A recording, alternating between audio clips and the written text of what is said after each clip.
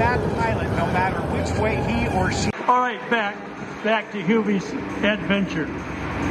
The air show airplane that they had in Ann Arbor had a mechanic push and the Lyjak family took me under their wings. They taught me about culture and safety. 36 at the Miami Air Races when a pilot by the name of...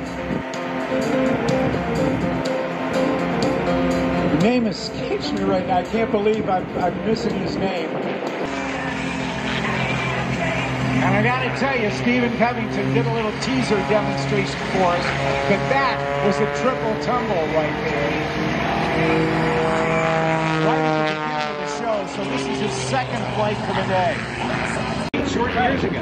Since then, RJ has flown more than 100 air show performances and has logged more than 1,000 hours. How is that? He's carving up his inside of the inside of the barrel.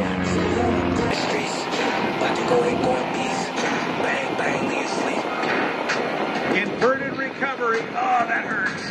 Group called Can-Am Air Show Productions was putting on a show. It included Danny Clisholm, Bill Barber, Bob Lyjak, Big Ed, the Red Devils, and other icons in the air show business. They were all there.